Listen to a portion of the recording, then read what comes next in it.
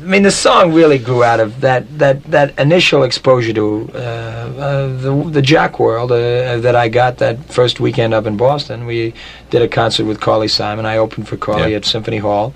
I met you, and I spent most of I talked far more with you than anybody else that weekend, and then I sort of forgot about the whole thing for about a year and a half, and then it started hitting me that there were so many analogies between being a performer and being a disc jockey. The transitoriness of the life in terms of both the business you're in, the longevity in terms of your success, the